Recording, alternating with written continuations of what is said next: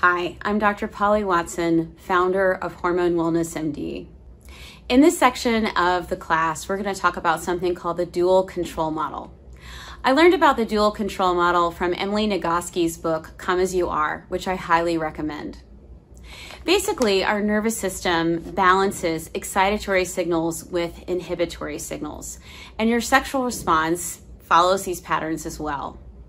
So a lot of the advice that's given to women to help improve their libido often focuses on putting more pressure on the sexual gas without acknowledging that the emergency brake might be on.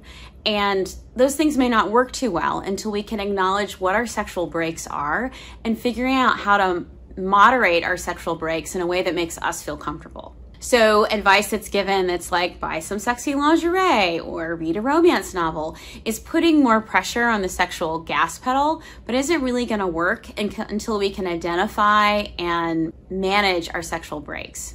In this portion of the class, we're going to talk about the dual control model and clarify that further.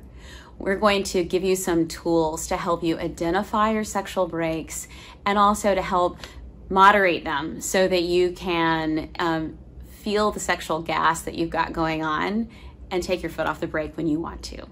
I hope you'll join me for this portion of the class. Thanks so much.